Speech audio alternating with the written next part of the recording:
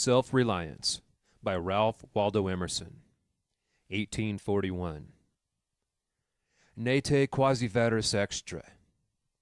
Man is his own star, and the soul that can render an honest and a perfect man commands all light, all influence, all fate. Nothing to him falls early or too late. Our acts our angels are, or good or ill, our fatal shadows that walk by us still. Epilogue to Beaumont and Fletcher's Honest Man's Fortune. Cast the bantling on the rocks. Suckle him with the she-wolf's teat. Wintered with the hawk and fox. Power and speed be hands and feet. I read the other day some verses written by an eminent painter which were original and not conventional. The soul always hears an admonition in such lines, let the subject be what it may. The sentiment they instill is of more value than any thought they may contain. To believe your own thought, to believe that what is true for you in your private heart is true for all men, that is genius. Speak your latent conviction, and it shall be the universal sense. For the inmost in due time becomes the outmost, and our first thought is rendered back to us by the trumpets of the last judgment. Familiar as the voice of the mind is to each, the highest merit we ascribe to Moses, Plato, and Milton is that they said it not books and traditions, and spoke not what men but what they thought. A man should learn to detect and watch that gleam of light which flashes across his mind from within, more than the luster of the firmament of bards and sages. Yet he dismisses without notice his thought, because it is his. In every work of genius we recognize our own rejected thoughts.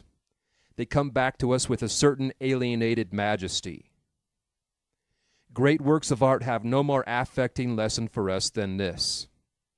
They teach us to abide by our spontaneous impression with good-humored inflexibility than most when the whole cry of voices is on the other side.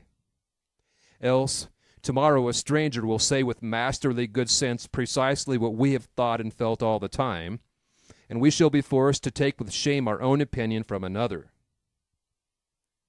There is a time in every man's education when he arrives at the conviction that envy is ignorance, that imitation is suicide, that he must take himself for better, for worse, as his portion, that though the wide universe is full of good, no kernel of nourishing corn can come to him but through his toil, bestowed on that plot of ground which is given to him to till. The power which resides in him is new in nature, and none but he knows what that is which he can do, nor does he know until he is tried. Not for nothing one face, one character, one fact, makes much impression on him, and another none. This sculpture in the memory is not without pre-established harmony. The eye was placed where one ray should fall, that it might testify of that particular ray.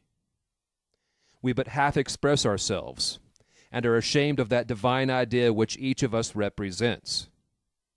It may be safely trusted as proportionate and of good issues, so it be faithfully imparted, but God will not have his work made manifest by cowards. A man is relieved and gay when he has put his heart into his work and done his best, but what he has said or done otherwise shall give him no peace. It is a deliverance which does not deliver. In the attempt his genius deserts him. No muse befriends, no invention, no hope. Trust thyself. Every heart vibrates to that iron string. Accept the place the divine providence has found for you, the society of your contemporaries, the connection of events. Great men have always done so, and confided themselves childlike to the genius of their age, betraying their perception that the absolutely trustworthy was seated at their heart, working through their hands, predominating in all their being. And we are now men, and must accept in the highest mind the same transcendent destiny, and not minors and invalids in a protected corner, not cowards fleeing before a revolution, but guides, redeemers, and benefactors, obeying the almighty effort, and advancing on chaos and the dark. What pretty oracles nature yields us on this text, in the face and behavior of children, babes, and even brutes. That divided and rebel mind, that distrust of a sentiment because our arithmetic has computed a strength and means opposed to our purpose, these have not. Their mind being whole, their eye as yet unconquered, and when we look in their faces, we are disconcerted. Infancy conforms to nobody. All conform to it, so that one babe commonly makes 4 or 5 out of the adults who prattle and play to it. So God has armed youth and puberty and manhood no less with its own piquancy and charm, and made it enviable and gracious, and its claims not to be put by, if it will stand by itself. Do not think that youth has no force, because he cannot speak to you and me. Hark! In the next room his voice is sufficiently clear and emphatic. It seems he knows how to speak to his contemporaries. Bashful or bold, then, he will know how to make us seniors very unnecessary. The nonchalance of boys who are sure of a dinner, and would disdain as much as a lord to do or say aught to conciliate one, is the healthy attitude of human nature. A boy is in the parlor what the pit is in the playhouse, independent, irresponsible, looking out from his corner on such people and facts as pass by. He tries and sentences them on their merits, in the swift, summary way of boys, as good, bad, interesting, silly, eloquent, troublesome.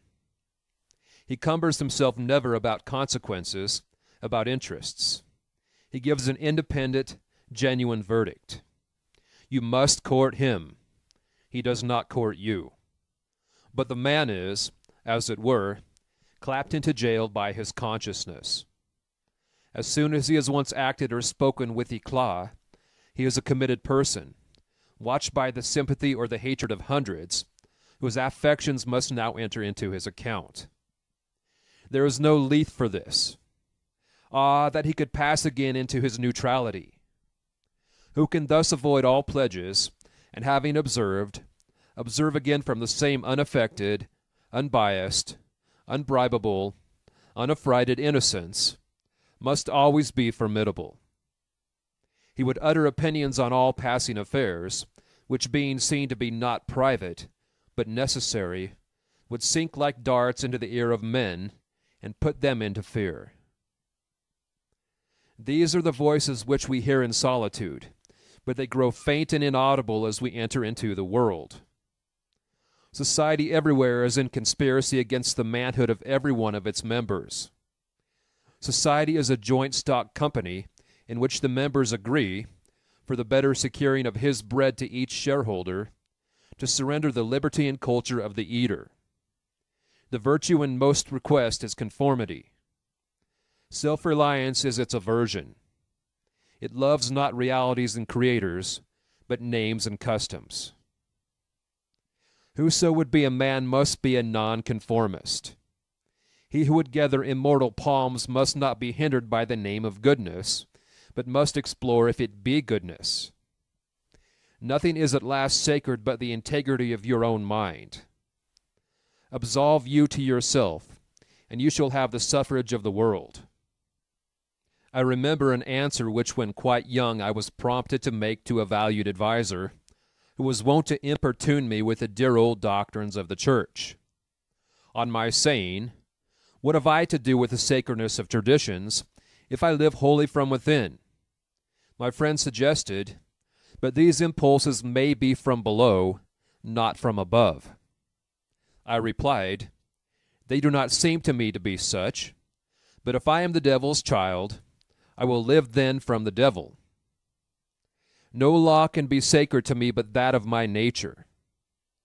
Good and bad are but names very readily transferable to that or this. The only right is what is after my constitution. The only wrong what is against it. A man is to carry himself in the presence of all opposition, as if everything were titular and ephemeral, but he. I am ashamed to think how easily we capitulate to badges and names, to large societies and dead institutions. Every decent and well-spoken individual affects and sways me more than is right. I ought to go upright and vital, and speak the rude truth in all ways. If malice and vanity wear the coat of philanthropy, shall that pass? If an angry bigot assumes this bountiful cause of abolition, and comes to me with his last news from Barbados, why should I not say to him, Go love thy infant, love thy woodchopper, be good-natured and modest, have that grace, and never varnish your hard, uncharitable ambition with this incredible tenderness for black folk 1,000 miles off. Thy love afar is spied at home. Rough and graceless would be such greeting, but the truth is handsomer than the affectation of love. Your goodness must have some edge to it, else it is none. The doctrine of hatred must be preached as the counteraction of the doctrine of love when that pulls and whines. I shun father and mother and wife and brother when my genius calls me. I would write on the lintels of the doorpost, Whim. I hope it is somewhat better than whim at last, but we cannot spend the day in explanation. Expect me not to show cause why I seek or why I exclude company. Then, again, do not tell me, as a good man did today, of my obligation to put all poor men in good situations. Are they my poor? I tell thee, thou foolish philanthropist, that I grudge the dollar, the dime, the cent, I give to such men as do not belong to me and to whom I do not belong. There is a class of persons to whom by all spiritual affinity I am bought and sold. For them I will go to prison, if need be. But your miscellaneous popular charities, the education at college of fools, the building of meeting houses to the vain end to which many now stand, alms to sots, and the thousandfold relief societies, though I confess with shame I sometimes succumb and give the dollar, it is a wicked dollar which by and by I shall have the manhood to withhold. Virtues are, in the popular estimate, rather the exception than the rule. There is the man in his virtues. Men do what is called a good action, as some piece of courage or charity, much as they would pay a fine in expiation of daily non-appearance on parade. Their works are done as an apology or extenuation of their living in the world, as invalids and the insane pay a high board. Their virtues are penances. I do not wish to expiate, but to live. My life is for itself and not for a spectacle. I much prefer that it should be of a lower strain, so it be genuine and equal, than that it should be glittering and unsteady. I wish it to be sound and sweet, and not to need diet and bleeding.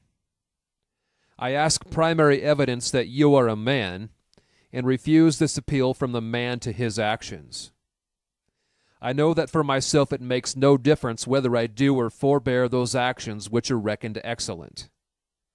I cannot consent to pay for a privilege where I have intrinsic right. Few and mean as my gifts may be, I actually am, and do not need for my own assurance or the assurance of my fellows any secondary testimony. What I must do is all that concerns me, not what the people think. This rule, equally arduous in actual and in intellectual life, may serve for the whole distinction between greatness and meanness. It is the harder, because you will always find those who think they know what is your duty better than you know it. It is easy in the world to live after the world's opinion. It is easy in solitude to live after our own, but the great man is he who in the midst of the crowd keeps with perfect sweetness the independence of solitude. The objection to conforming to usages that have become dead to you is that it scatters your force. It loses your time and blurs the impression of your character.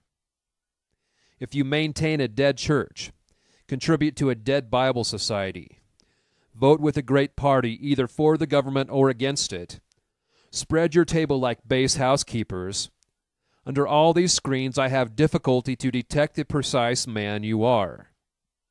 And, of course, so much force is withdrawn from your proper life. But do your work, and I shall know you. Do your work, and you shall reinforce yourself. A man must consider what a blind man's buff is this game of conformity.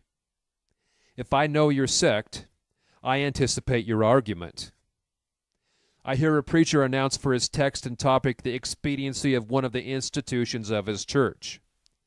Do I not know beforehand that not possibly can he say a new and spontaneous word? Do I not know that, with all this ostentation of examining the grounds of the institution, he will do no such thing? Do I not know that he has pledged to himself not to look but at one side, the permitted side, not as a man, but as a parish minister? He is a retained attorney, and these airs of the bench are the emptiest affectation. Well, most men have bound their eyes with one or another handkerchief, and attached themselves to some one of these communities of opinion. This conformity makes them not false in a few particulars, authors of a few lies, but false in all particulars. Their every truth is not quite true. Their two is not the real two. Their four not the real four. So that every word they say chagrins us, and we know not where to begin to set them right. Meantime, nature is not slow to equip us in the prison uniform of the party to which we adhere. We come to wear one cut of face and figure, and acquire by degrees the gentlest asinine expression. There is a mortifying experience in particular, which does not fail to wreak itself also in the general history. I mean, the foolish face of praise. The forced smile which we put on in company where we do not feel at ease in answer to conversation which does not interest us. The muscles, not spontaneously moved, but moved by a low usurping willfulness, grow tight about the outline of the face with the most disagreeable sensation. For nonconformity the world whips you with its displeasure, and therefore a man must know how to estimate a sour face. The bystanders look askance upon him in the public street or in the friend's parlor. If this aversation had its origin in contempt and resistance like his own, he might well go home with a sad countenance. But the sour faces of the multitude, like their sweet faces, have no deep cause, but are put on and off as the wind blows and a newspaper directs. Yet is the discontent of the multitude more formidable than that of the Senate in the college. It is easy enough for a firm man who knows the world to brook the rage of the cultivated classes.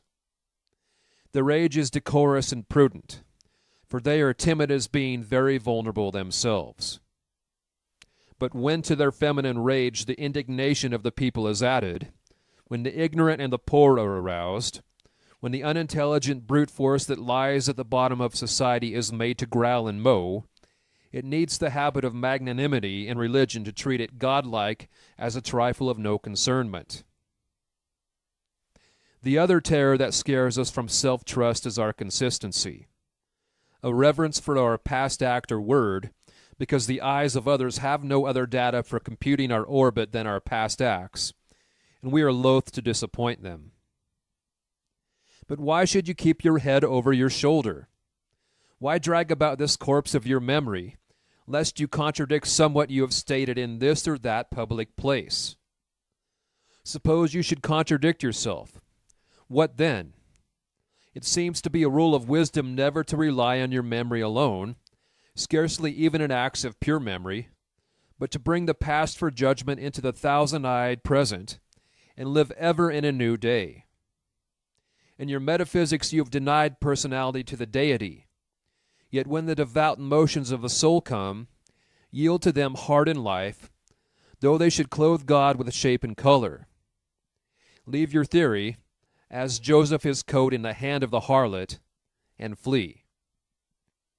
A foolish consistency is the hobgoblin of little minds, adored by little statesmen and philosophers and divines. With consistency a great soul has simply nothing to do.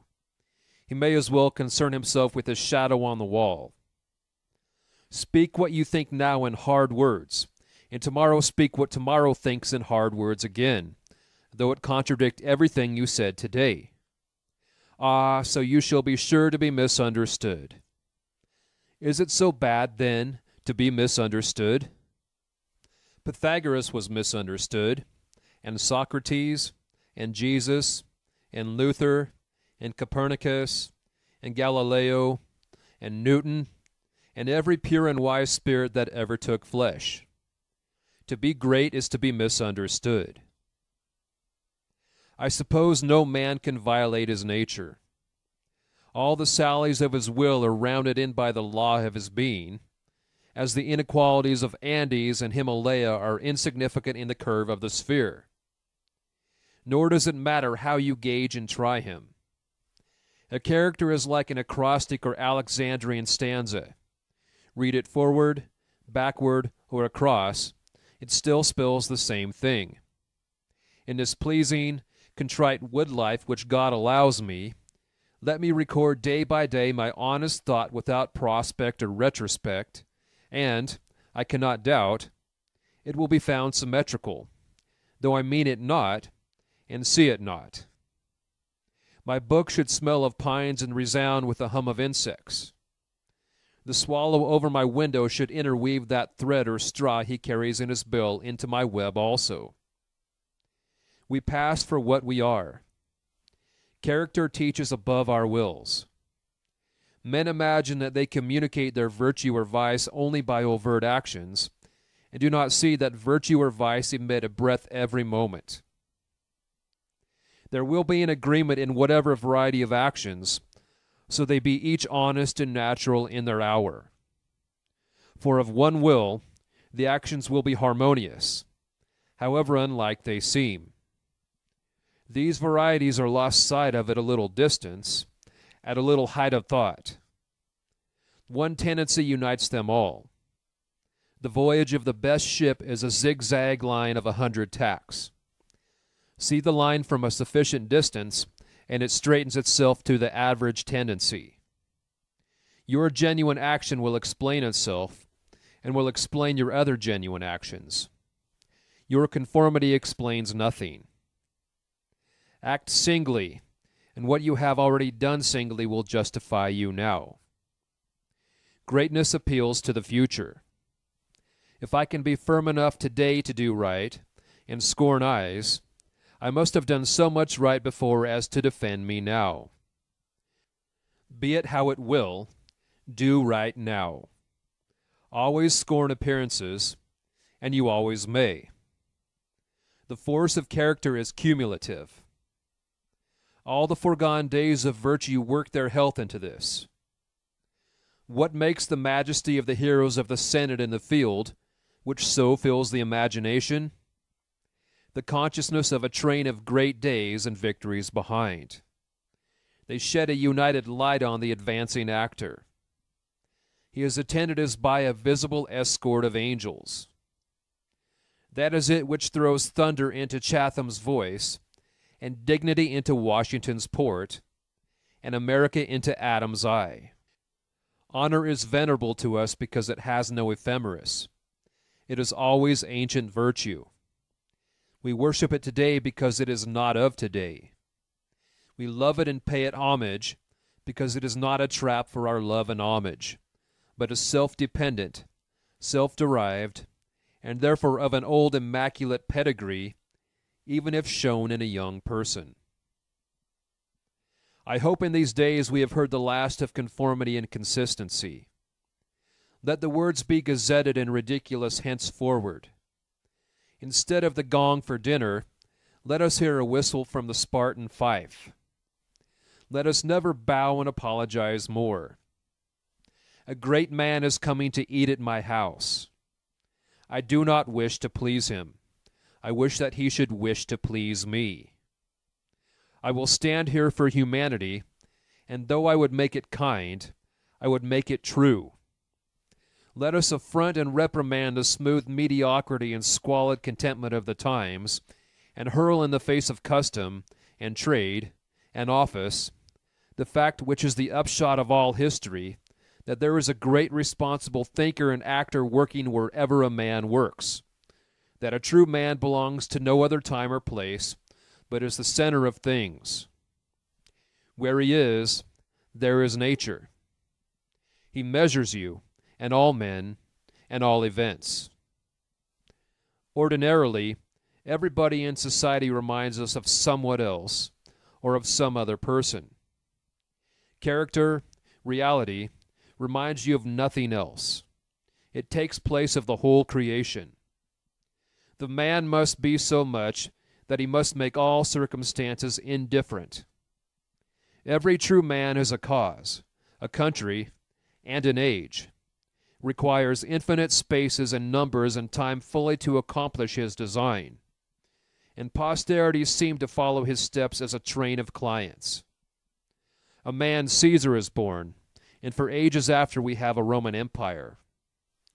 Christ is born, and millions of minds so grow and cleave to his genius that he is confounded with virtue and the possible of man. An institution is the lengthened shadow of one man, as monachism of the hermit Antony, the Reformation of Luther, Quakerism of Fox, Methodism of Wesley, abolition of Clarkson, Scipio, Milton called the height of Rome, and all history resolves itself very easily into the biography of a few stout and earnest persons. Let a man then know his worth, and keep things under his feet. Let him not peep or steal, or skulk up and down with the air of a charity boy, a bastard, or an interloper, in the world which exists for him. But the man in the street, finding no worth in himself which corresponds to the force which built a tower or sculptured a marble god, feels poor when he looks on these. To him a palace, a statue, or a costly book have an alien and forbidding air, much like a gay equipage, and seem to say like that, "Who are you, sir?" Yet they all are his, suitors for his notice, petitioners to his faculties that they will come out and take possession. The picture waits for my verdict. It is not to command me, but I am to settle its claims to praise.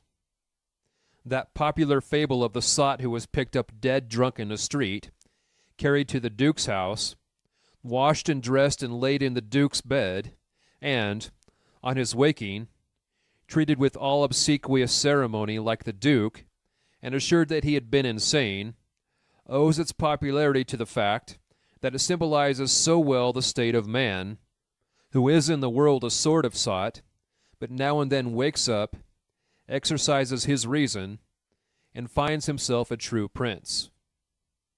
Our reading is mendicant and sycophantic. In history, our imagination plays us false. Kingdom and lordship, power and estate, are a gaudier vocabulary than Private John and Edward in a small house and common day's work. But the things of life are the same to both. The sum total of both is the same. Why all this deference to Alfred and Skanderberg and Gustavus? Suppose they were virtuous. Did they wear out virtue? As great a stake depends on your private act today as followed their public and renowned steps. When private men shall act with original views, the luster will be transferred from the actions of kings to those of gentlemen. The world has been instructed by its kings, who have so magnetized the eyes of nations. It has been taught by this colossal symbol of the mutual reverence that is due from man to man. The joyful loyalty with which men have everywhere suffered the king, the noble, or the great proprietor to walk among them by a law of his own, make his own scale of men and things, and reverse theirs, pay for benefits not with money but with honor, and represent the law in his person, was the hieroglyphic by which they obscurely signified their consciousness of their own rights and comeliness, the right of every man. The magnetism which all original action exerts is explained when we inquire the reason of self-trust. Who is the trustee? What is the aboriginal self on which a universal reliance may be grounded? What is the nature and power of that science-baffling star, without parallax, without calculable elements, which shoots a ray of beauty even into trivial and impure actions, if the least mark of independence appear? The inquiry leads us to that source, at once the essence of genius, of virtue, and of life, which we call spontaneity or instinct. We denote this primary wisdom as intuition, whilst all later teachings are tuitions. In that deep force, the last fact behind which analysis cannot go, all things find their common origin. For the sense of being which in calm hours rises, we know not how, in the soul, is not diverse from things, from space, from light, from time, from man, but one with them, and proceeds obviously from the same source whence their life and being also proceed. We first share the life by which things exist, and afterwards see them as appearances in nature, and forget that we have shared their cause. Here is the fountain of action and of thought. Here are the lungs of that inspiration which giveth man wisdom, and which cannot be denied without impiety and atheism. We lie in the lap of immense intelligence, which makes us receivers of its truth and organs of its activity. When we discern justice, when we discern truth, we do nothing of ourselves, but allow a passage to its beams. If we ask whence this comes, if we seek to pry into the soul that causes, all philosophy is at fault. Its presence or its absence is all we can affirm. Every man discriminates between the voluntary acts of his mind and his involuntary perceptions, and knows that to his involuntary perceptions a perfect faith is due. He may err in the expression of them, but he knows that these things are so, like day and night, not to be disputed. My willful actions and acquisitions are but roving.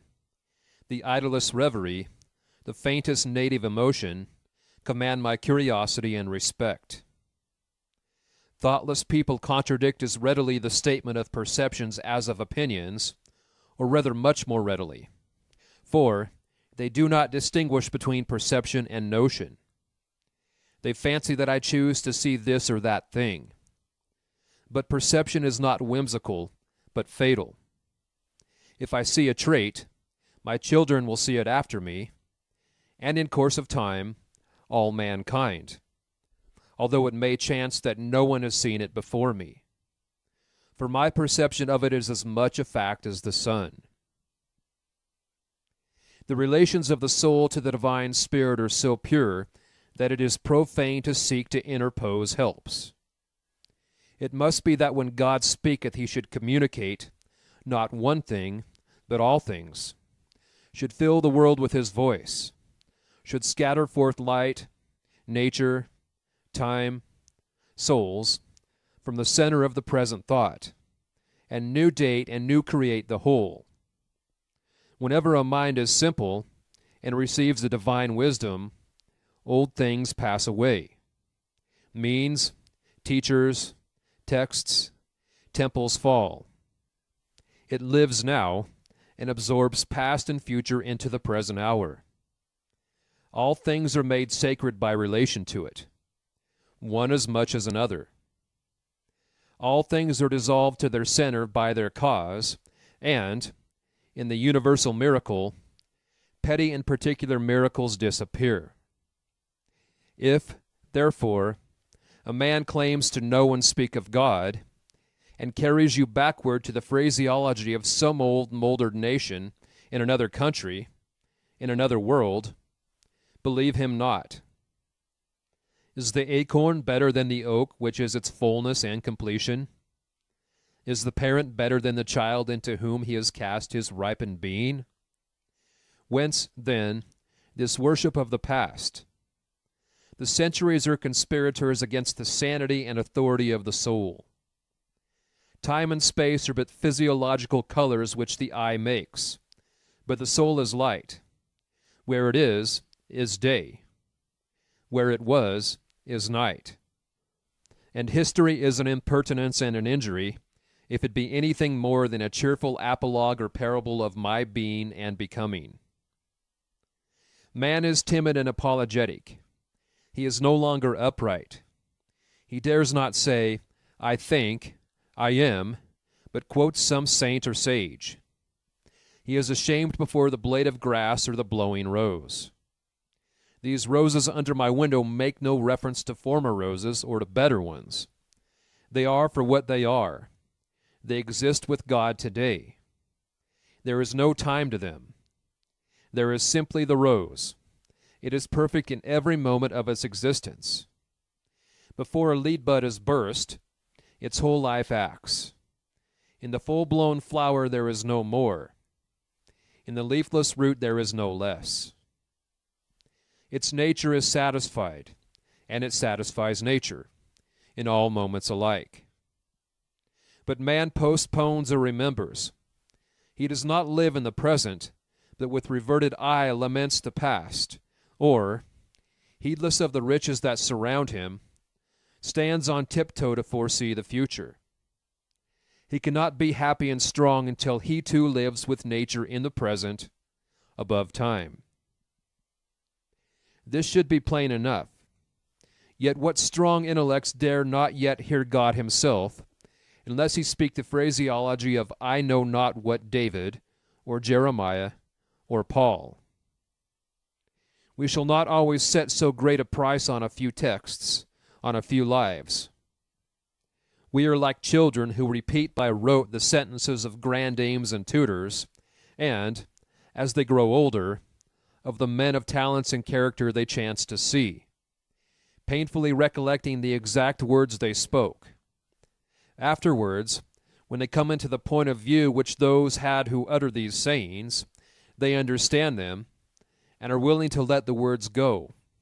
For, at any time, they can use words as good when occasion comes.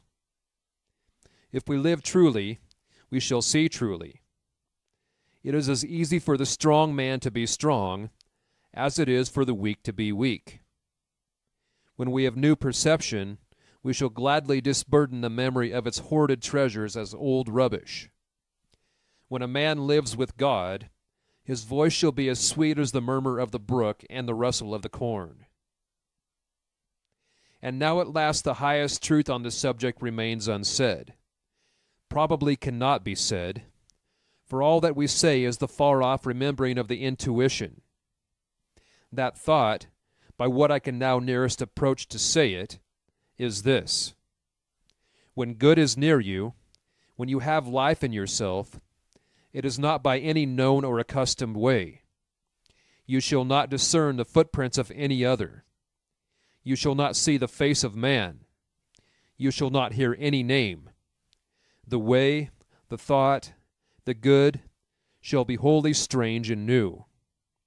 It shall exclude example and experience. You take the way from man, not to man. All persons that ever existed are its forgotten ministers. Fear and hope are alike beneath it. There is somewhat low even in hope. In the hour of vision, there is nothing that can be called gratitude, nor properly joy. The soul raised over passion beholds identity and eternal causation, perceives the self-existence of truth and right, and calms itself with knowing that all things go well. Vast spaces of nature, the Atlantic Ocean, the South Sea, long intervals of time, years, centuries, are of no account. This which I think and feel underlay every former state of life and circumstances, as it does underlie my present, and what is called life, and what is called death. Life only avails, not the having lived. Power ceases in the instant of repose. It resides in the moment of transition from a past to a new state, in the shooting of the gulf, in the darting to an aim. This one fact the world hates, that the soul becomes, for that forever degrades the past, turns all riches to poverty, all reputation to a shame, confounds the saint with the rogue, shoves Jesus and Judas equally aside. Why, then, do we prate of self-reliance? Inasmuch as the soul is present, there will be power not confident but agent. To talk of reliance is a poor external way of speaking. Speak rather of that which relies, because it works and is. Who has more obedience than I masters me, though he should not raise his finger? Round him I must revolve by the gravitation of spirits. We fancy it rhetoric when we speak of eminent virtue. We do not yet see that virtue is height, and that a man or a company of men, plastic and permeable to principles, by the law of nature, must overpower and ride all cities, nations, kings, rich men, poets, who are not. This is the ultimate fact which we so quickly reach on this, as on every topic. The resolution of all into the ever-blessed One. Self-existence is the attribute of the Supreme Cause, and it constitutes the measure of good by the degree in which it enters into all lower forms. All things real are so by so much virtue as they contain. Commerce, husbandry, hunting, whaling, war, eloquence, personal weight, are somewhat, and engage my respect as examples of its presence and impure action. I see the same law working in nature for conservation and growth. Power is in nature the essential measure of right. Nature suffers nothing to remain in her kingdoms which cannot help itself. The genesis and maturation of a planet, its poise and orbit, the bended tree recovering itself from the strong wind, the vital resources of every animal and vegetable, are demonstrations of the self-sufficing and therefore self-relying soul. Thus all concentrates, let us not rove. Let us sit at home with the cause. Let us stun and astonish the intruding rabble of men and books and institutions by a simple declaration of the divine fact. Bid the invaders take the shoes from off their feet, for God is here within. Let our simplicity judge them, and our docility to our own law demonstrate the poverty of nature and fortune beside our native riches. But now we are a mob. Man does not stand in awe of man, nor is his genius admonished to stay at home, to put itself in communication with the internal ocean, but it goes abroad to beg a cup of water of the urns of other men. We must go alone. I like the silent church before the service begins better than any preaching. How far off, how cool, how chaste the persons look, begirt each one with a precinct or sanctuary. So let us always sit. Why should we assume the faults of our friend, or wife, or father, or child, because they sit around our hearth, or are said to have the same blood? All men have my blood, and I have all men's. Not for that will I adopt their petulance or folly, even to the extent of being ashamed of it. But your isolation must not be mechanical, but spiritual, that is, must be elevation. At times the whole world seems to be in conspiracy to importune you with emphatic trifles. Friend, client, child, sickness, fear, want, charity, all knock at once at thy closet door, and say, Come out unto us. But keep thy state. Come not into their confusion. The power men possess to annoy me, I give them by a weak curiosity. No man can come near me but through my act. What we love that we have, but by desire we bereave ourselves of the love. If we cannot at once rise to the sanctities of obedience and faith, let us at least resist our temptations. Let us enter into the state of war, and wake Thor and Woden, courage and constancy, in our Saxon breasts. This is to be done in our smooth times by speaking the truth. Check this lying hospitality and lying affection. Live no longer to the expectation of these deceived and deceiving people with whom we converse.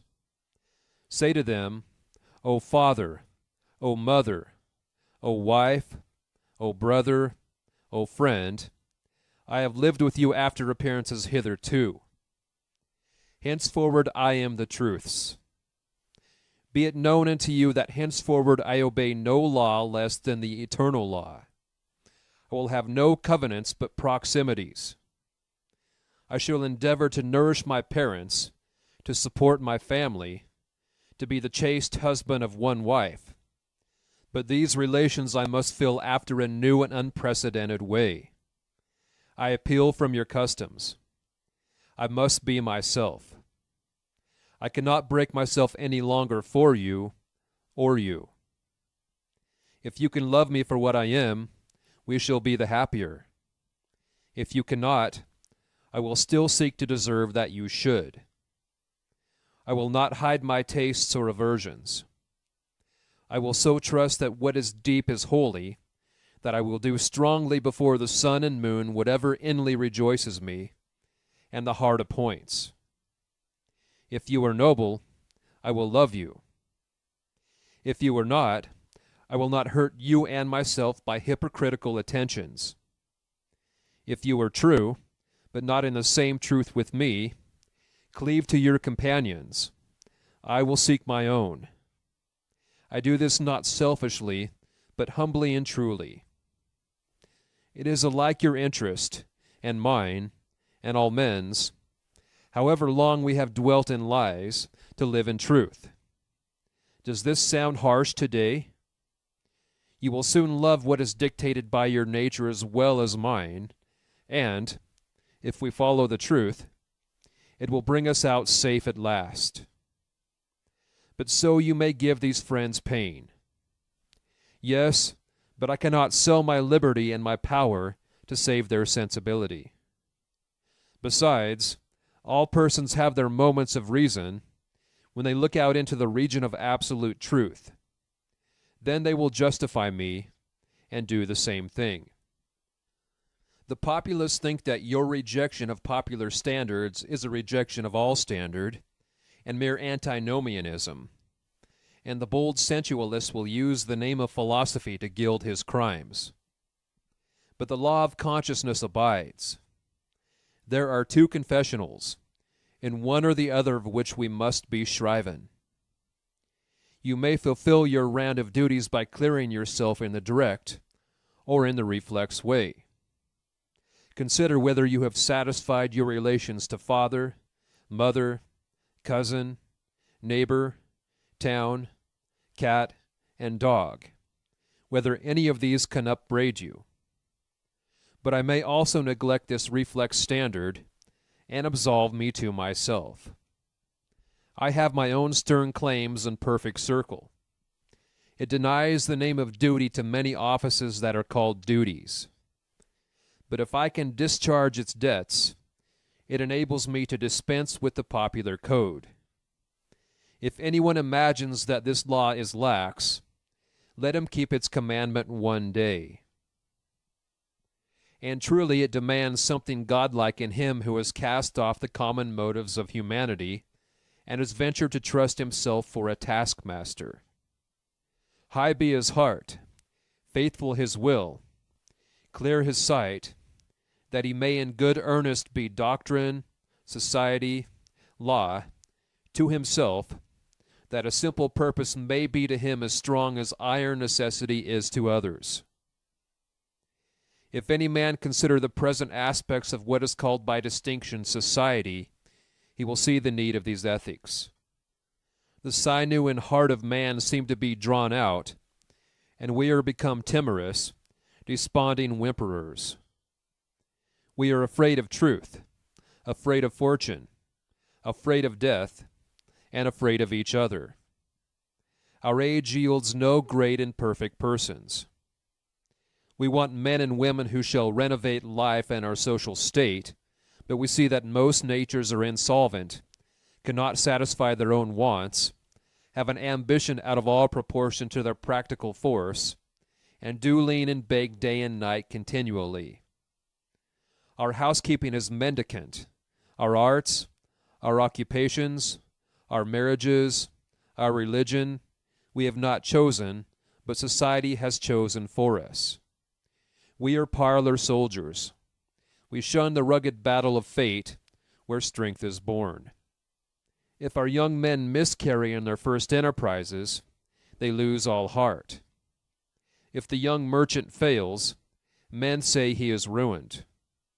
If the finest genius studies at one of our colleges and is not installed in an office within 1 year afterwards, in the cities or suburbs of Boston or New York, it seems to his friends and to himself that he was right in being disheartened and in complaining the rest of his life. A sturdy lad from New Hampshire or Vermont, who in turn tries all the professions, who teams it, farms it, peddles, keeps a school, preaches, edits a newspaper, goes to Congress, buys a township, and so forth, in successive years, and always, like a cat, falls on his feet, is worth 100 of these city dolls. He walks abreast with his days, and feels no shame in not studying a profession, for he does not postpone his life, but lives already. He has not one chance, but 100 chances. Let a Stoic open the resources of man, and tell men they are not leaning willows, but can and must detach themselves, that with the exercise of self-trust, new powers shall appear, that a man is the Word made flesh, born to shed healing to the nations, that he should be ashamed of our compassion, and that the moment he acts from himself, tossing the laws, the books, idolatries, and customs out of the window, we pity him no more, but thank and revere him. And that teacher shall restore the life of man to splendor, and make his name dear to all history. It is easy to see that a greater self-reliance must work a revolution in all the offices and relations of men, in their religion, in their education, in their pursuits, their modes of living, their association, in their property, in their speculative views. 1. In what prayers do men allow themselves? That which they call a holy office is not so much as brave and manly. Prayer looks abroad and asks for some foreign addition to come through some foreign virtue, and loses itself in endless mazes of natural and supernatural, and mediatorial and miraculous. Prayer that craves a particular commodity, anything less than all good, is vicious. Prayer is the contemplation of the facts of life from the highest point of view. It is the soliloquy of a beholding and jubilant soul. It is the Spirit of God pronouncing his works good. But prayer as a means to effect a private end is meanness and theft. It supposes dualism and not unity in nature and consciousness. As soon as the man is at one with God, he will not beg. He will then see prayer in all action. The prayer of the farmer kneeling in his field to weed it, the prayer of the rower kneeling with the stroke of his oar, are true prayers heard throughout nature, though for cheap ends. Karatach, in Fletcher's Bonduca, when admonished to inquire the mind of the god Audete, replies, "His hidden meaning lies in our endeavors. Our valors are our best gods." Another sort of false prayers are our regrets. Discontent is the want of self-reliance. It is infirmity of will. Regret calamities, if you can thereby help the sufferer. If not, attend your own work, and already the evil begins to be repaired. Our sympathy is just as base. We come to them who weep foolishly, and sit down and cry for company, instead of imparting to them truth and health in rough electric shocks, putting them once more in communication with their own reason. The secret of fortune is joy in our hands. Welcome evermore to gods and men as the self-helping man. For him all doors are flung wide. Him all tongues greet, all honors crown, all eyes follow with desire. Our love goes out to him and embraces him because he did not need it. We solicitously and apologetically caress and celebrate him because he held on his way and scorned our disapprobation. The gods love him because men hated him. To the persevering mortal, said Zoroaster, the blessed immortals are swift. As men's prayers are a disease of the will, so are their creeds a disease of the intellect. They say with those foolish Israelites, let not God speak to us, lest we die. Speak thou, speak any man with us, and we will obey. Everywhere I am hindered of meeting God in my brother, because he has shut his own temple doors, and recites fables merely of his brother's, or his brother's brother's God. Every new mind is a new classification. If it prove a mind of uncommon activity and power, a Locke, a Lavoisier, a Hutton, a Bentham, a Fourier, it imposes its classification on other men, and lo, a new system. In proportion to the depth of the thought, and so to the number of the objects it touches and brings within reach of the pupil, is his complacency.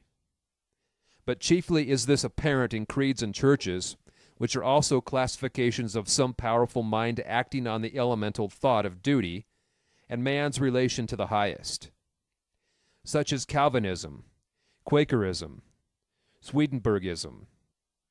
The pupil takes the same delight in subordinating everything to the new terminology as a girl who has just learned botany and seen a new earth and new seasons thereby. It will happen for a time that the pupil will find his intellectual power has grown by the study of his master's mind.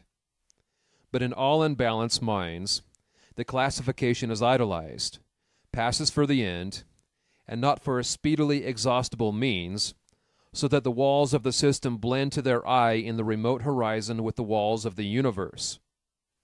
The luminaries of heaven seem to them hung on the arch their masters built. They cannot imagine how you aliens have any right to see, how you can see. It must be somehow that you stole the light from us. They do not yet perceive that light, unsystematic, indomitable, will break into any cabin, even into theirs. Let them chirp a while and call it their own. If they are honest and do well, presently their neat new pinfold will be too straight and low, will crack, will lean, will rot and vanish, and the immortal light, all young and joyful, million-orbed, million-colored, will beam over the universe as on the first morning. 2. It is for want of self-culture that the superstition of traveling, whose idols are Italy, England, Egypt, retains its fascination for all educated Americans. They who made England, Italy, or Greece venerable in the imagination did so by sticking fast where they were, like an axis of the earth. In manly hours, we feel that duty is our place. The soul is no traveler. The wise man stays at home, and when his necessities, his duties, on any occasion call him from his house, or into foreign lands, he is at home still, and shall make men sensible by the expression of his countenance, that he goes the missionary of wisdom and virtue, and visits cities and men like a sovereign, and not like an interloper or a valet. I have no churlish objection to the circumnavigation of the globe, for the purposes of art, of study, and benevolence, so that the man is first domesticated, or does not go abroad with the hope of finding somewhat greater than he knows. He who travels to be amused, or to get somewhat which he does not carry, travels away from himself, and grows old even in youth among old things. In Thebes, in Palmyra, his will and mind have become old and dilapidated as they. He carries ruins to ruins. Traveling is a fool's paradise. Our first journeys discover to us the indifference of places. At home I dream that at Naples, at Rome, I can be intoxicated with beauty and lose my sadness.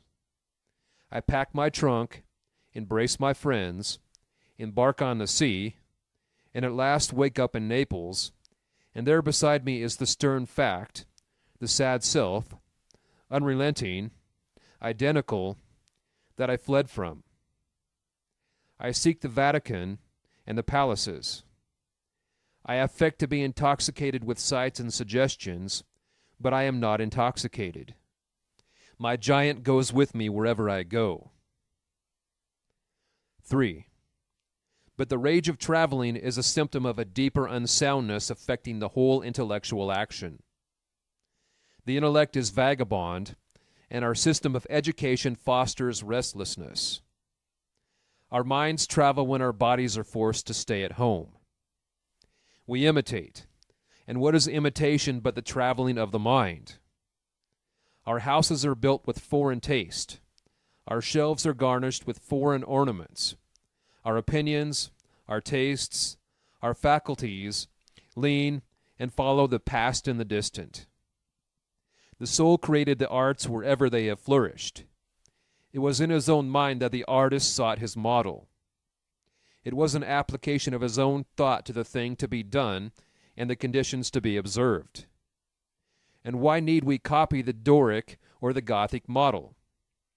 Beauty, convenience, grandeur of thought, and quaint expression are as near to us as any, and if the American artist will study with hope and love the precise thing to be done by him, considering the climate, the soil, the length of the day, the wants of the people, the habit and form of the government, he will create a house in which all these will find themselves fitted, and taste and sentiment will be satisfied also.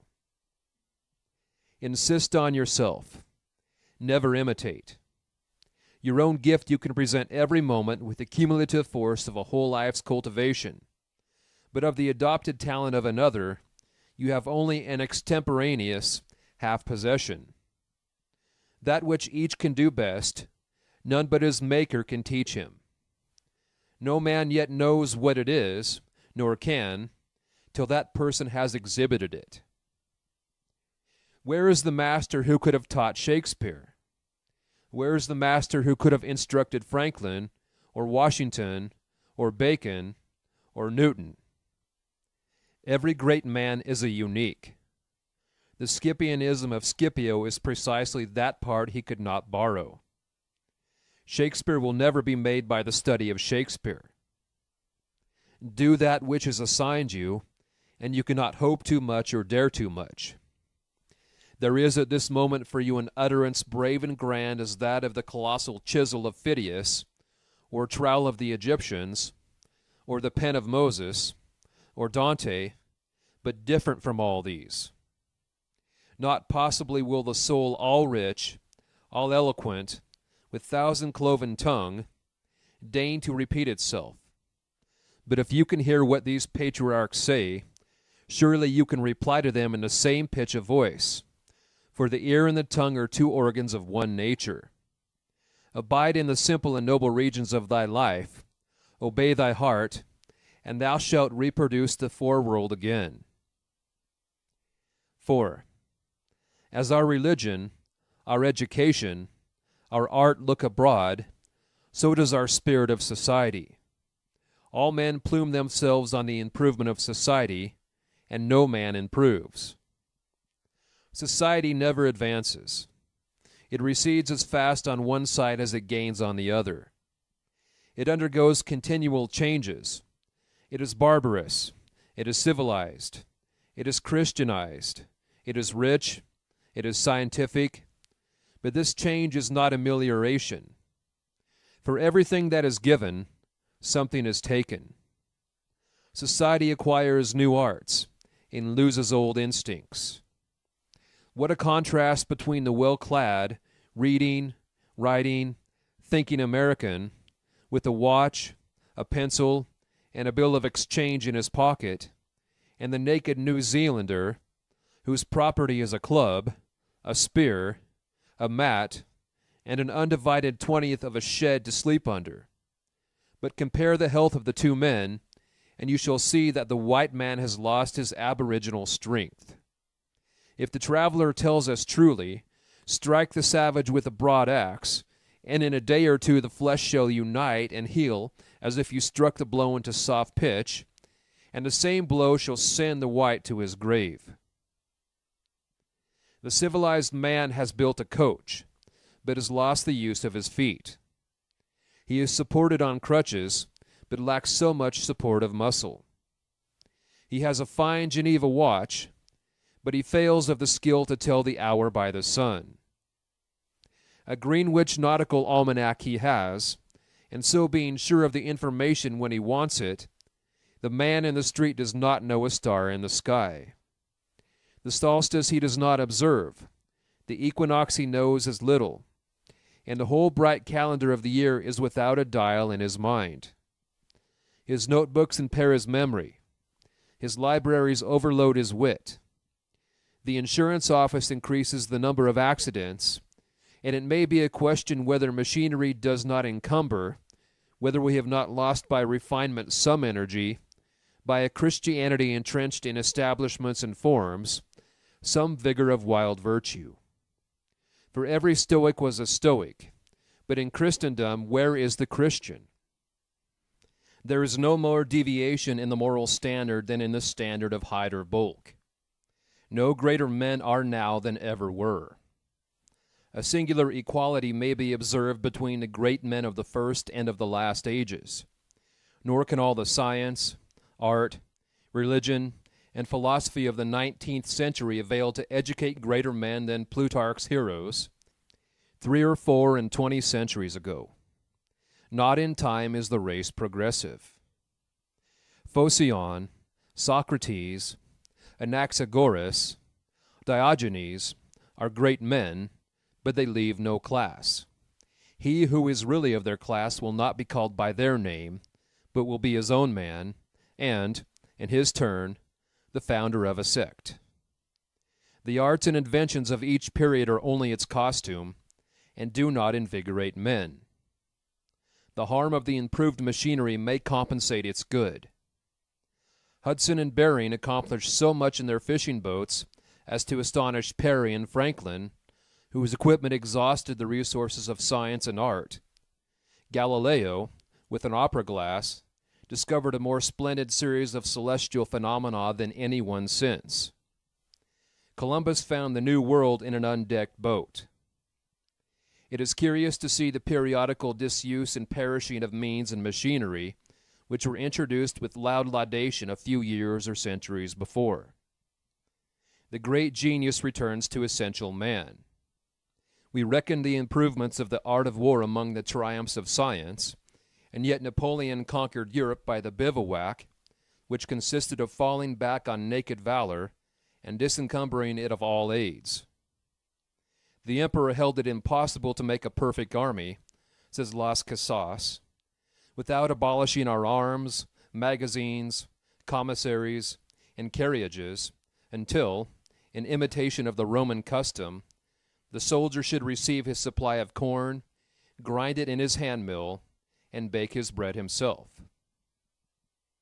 Society is a wave. The wave moves onward, but the water of which it is composed does not. The same particle does not rise from the valley to the ridge. Its unity is only phenomenal. The persons who make up a nation today, next year die, and their experience with them. And so the reliance on property, including the reliance on governments which protect it, is the want of self-reliance. Men have looked away from themselves and at things so long that they have come to esteem the religious, learned, and civil institutions as guards of property, and they deprecate assaults on these because they feel them to be assaults on property. They measure their esteem of each other by what each has, and not by what each is. But a cultivated man becomes ashamed of his property out of new respect for his nature. Especially he hates what he has if he sees that it is accidental, came to him by inheritance or gift or crime. Then he feels that it is not having. It does not belong to him, has no root in him, and merely lies there because no revolution or no robber takes it away. But that which a man is, does always by necessity acquire, and that what the man acquires is living property, which does not wait the beck of rulers, or mobs, or revolutions, or fire, or storm, or bankruptcies, but perpetually renews itself wherever the man breathes. Thy latter portion of life, said the Caliph Ali, is seeking after thee. Therefore be at rest from seeking after it. Our dependence on these foreign goods leads us to our slavish respect for numbers. The political parties meet in numerous conventions. The greater the concourse, and with each new uproar of announcement, the delegation from Essex, the Democrats from New Hampshire, the Whigs of Maine, the young patriot feels himself stronger than before by a new thousand of eyes and arms. In like manner, the reformers summon conventions and vote and resolve in multitude. Not so, O friends, will the God deign to enter and inhabit you, but by a method precisely the reverse. It is only as a man puts off all foreign support and stands alone that I see him to be strong and to prevail. He is weaker by every recruit to his banner. Is not a man better than a town? Ask nothing of men, and in the endless mutation, the only firm column must presently appear the upholder of all that surrounds thee. He who knows that power is inborn, that he is weak because he has looked for good out of him and elsewhere, and so perceiving, throws himself unhesitatingly on his thought, instantly rights himself, stands in the erect position, commands his limbs, works miracles, just as a man who stands on his feet is stronger than a man who stands on his head. So use all that is called fortune. Most men gamble with her, and gain all, and lose all, as her wheel rolls. But do thou leave as unlawful these winnings, and deal with cause and effect, the chancellors of God. In the will work and acquire, and thou hast chained the wheel of chance, and shall set hereafter out of fear from her rotations.